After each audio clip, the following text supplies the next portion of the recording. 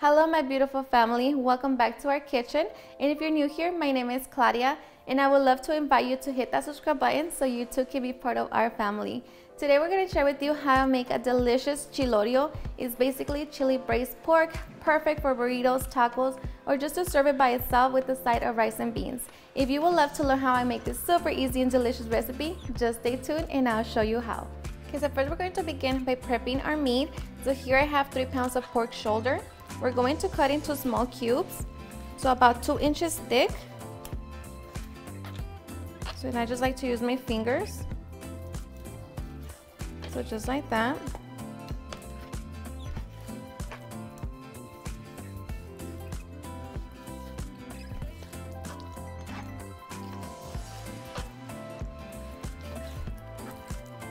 Okay, so once we have our pork shoulder cut into small cubes, we're going to season it with salt and black pepper. I'm going to be using 1 tablespoon of salt and 2 teaspoons of black pepper. So just mix it and coat all of the meat. Once we have our meat nice and coated with the salt and black pepper, we're going to set it to the side, and now we're just going to work on our chiles for our adobo sauce.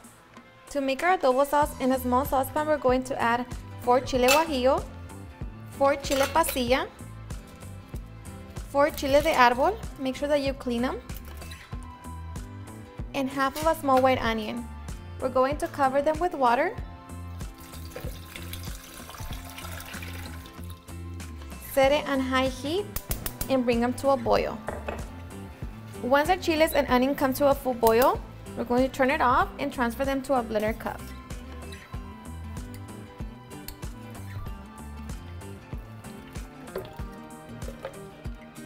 To a blender cup, we're also going to add 10 allspice berries, a half a teaspoon of cumin seeds, 1 teaspoon of chicken bouillon, 1 teaspoon of Mexican oregano, 1 teaspoon of black pepper,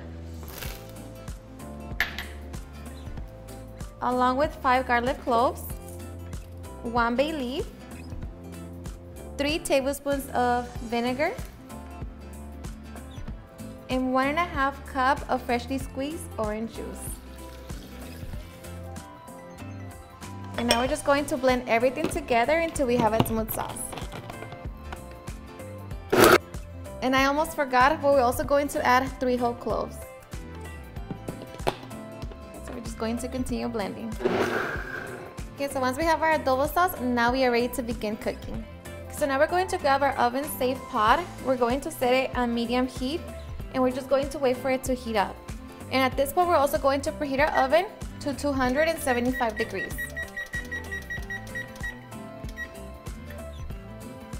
To our pot, we're going to add 1 tablespoon of lard or oil, and we're going to wait for it to melt. Okay, so once our pot is hot, we're going to begin to brown our pieces of meat. So just make sure that you do this step in batches.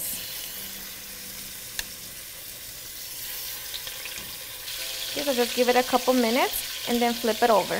Okay, so after a few minutes, we're going to flip our meat over.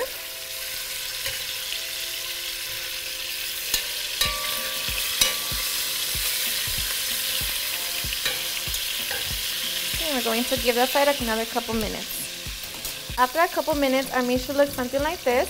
So now we're just going to remove it from the pot, and we're going to repeat that same process to the rest of our meat. Okay, so once all of our meat is nice and brown, we're going to return it to our pot.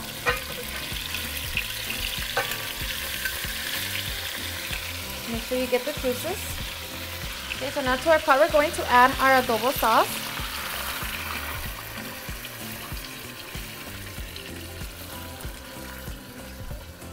You can grab a little bit of water and put in your blender cup so you can get the rest of the sauce.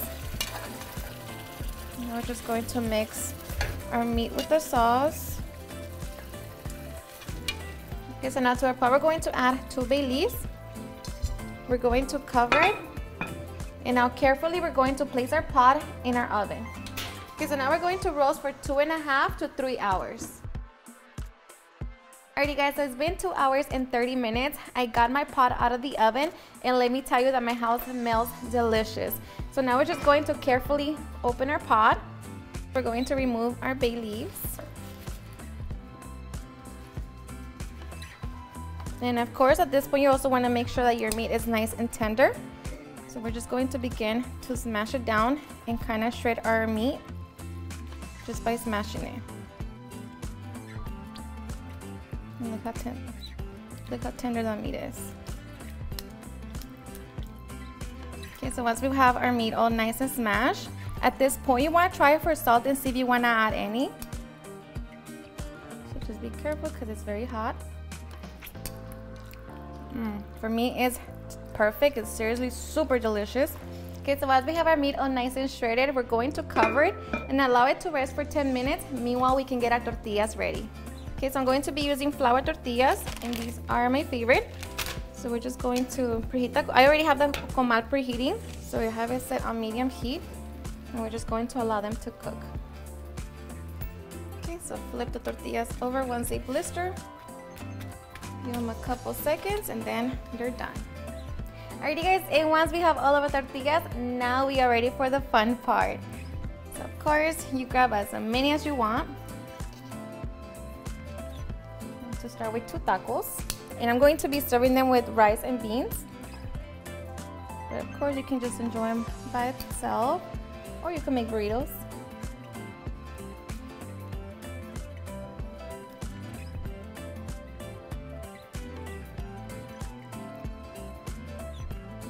Okay, I'm going to be adding some pickled onions,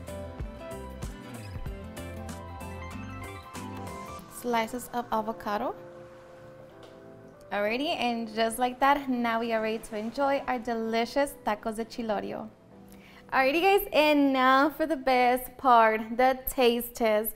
Now let me tell you guys that I hope you give this recipe a try. It's honestly super easy, super delicious. The meat is so tender, so flavorful, and you can have it so many different ways, even for breakfast, lunch, dinner. You can have it for parties, for anything. You know, I hope you honestly enjoy it just as much. Cheers and enjoy.